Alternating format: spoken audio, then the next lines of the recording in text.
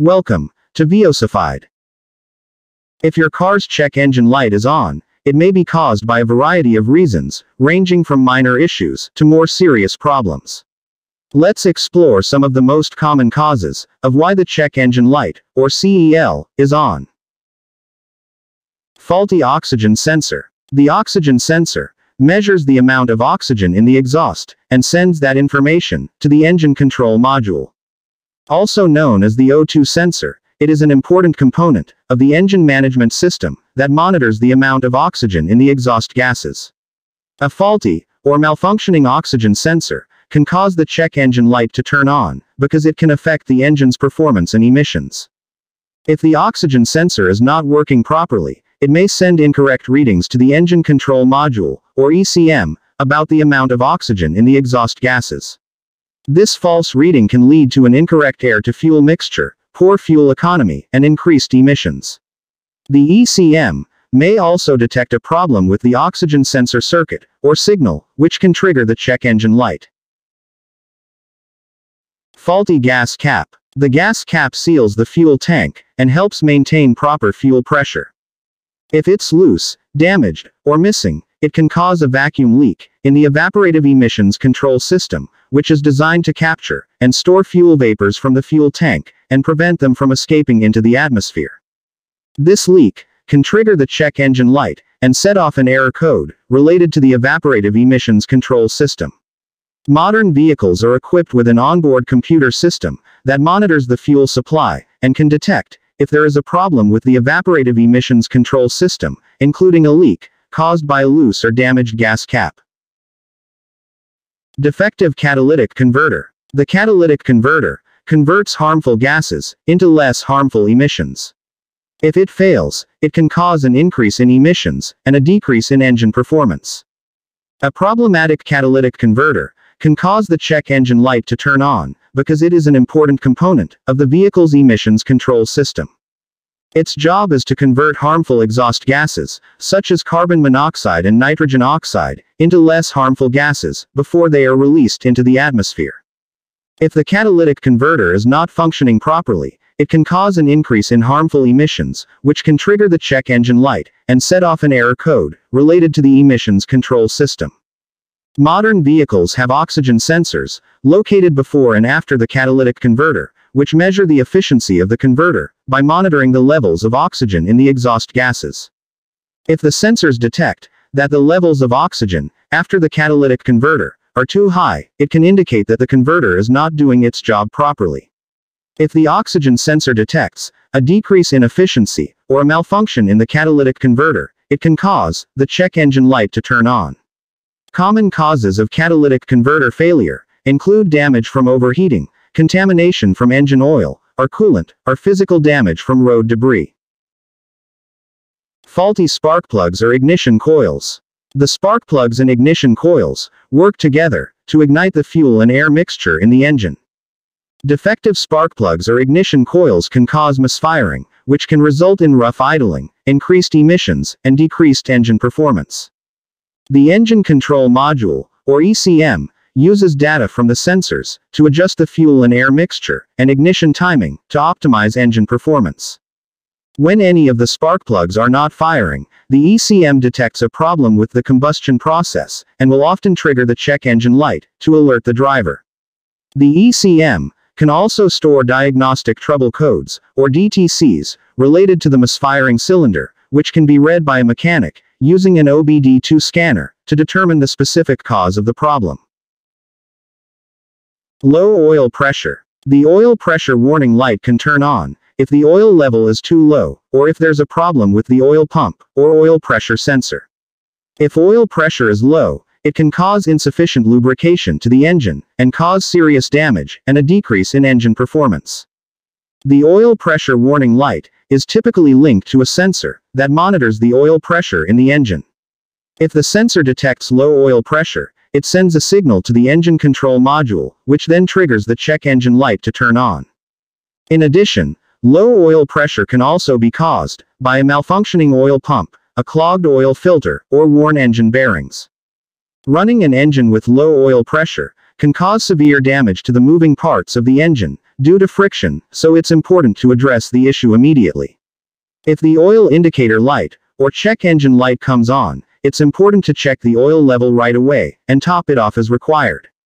If the oil pressure indicator light persists, take your car to a mechanic as soon as possible. If necessary, the oil pump or other components may need to be replaced. Dirty or defective mass airflow sensor. A faulty or dirty mass airflow sensor can trigger the check engine light, because it is an essential component of the engine management system. The mass airflow sensor measures the amount of air entering the engine, and sends that information to the engine control module to adjust the air and fuel mixture.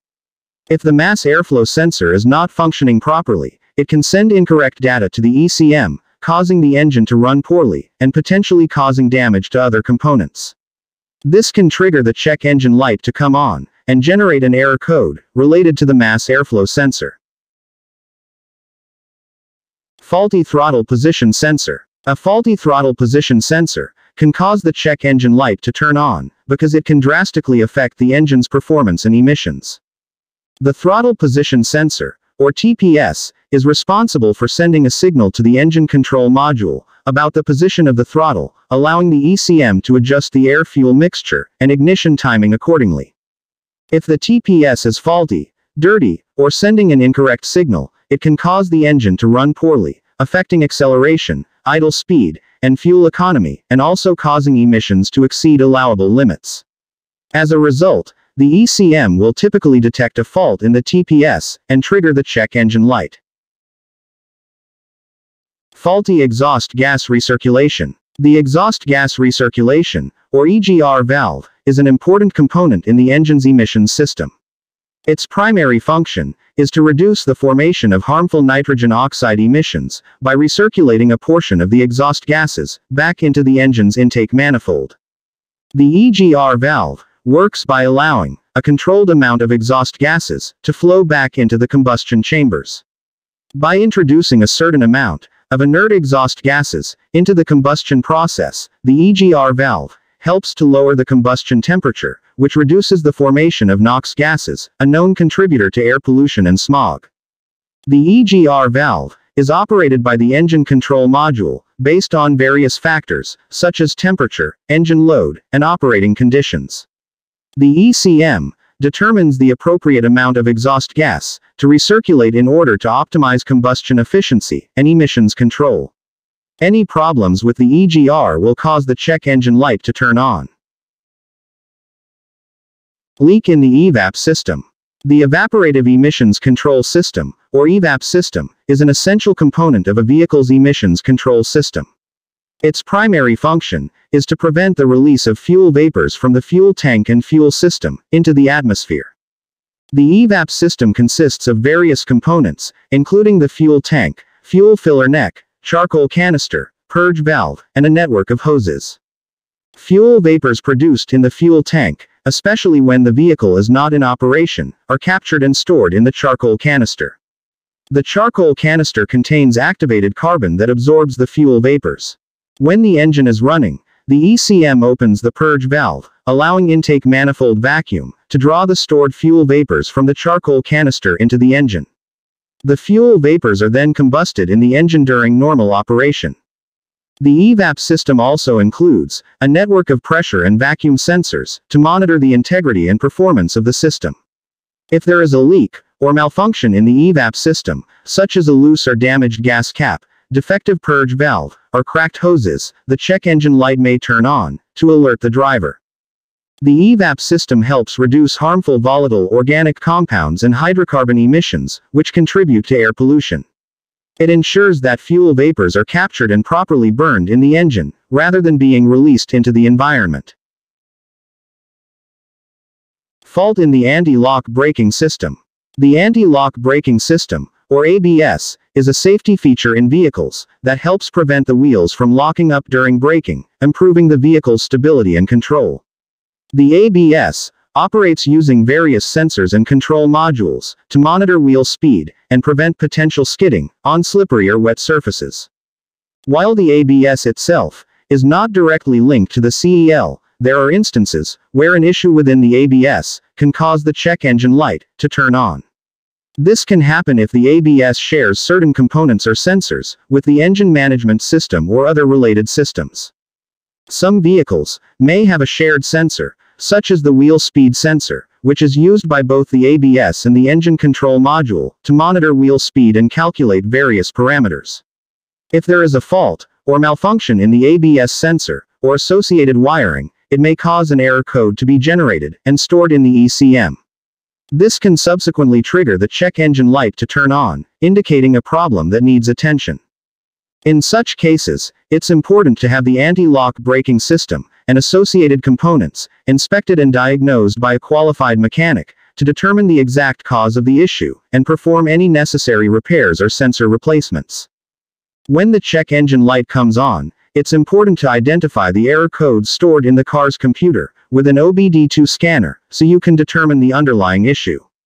It is important to identify the cause and fix it as soon as possible. If you like this type of content, consider subscribing to VOCified Car DIY.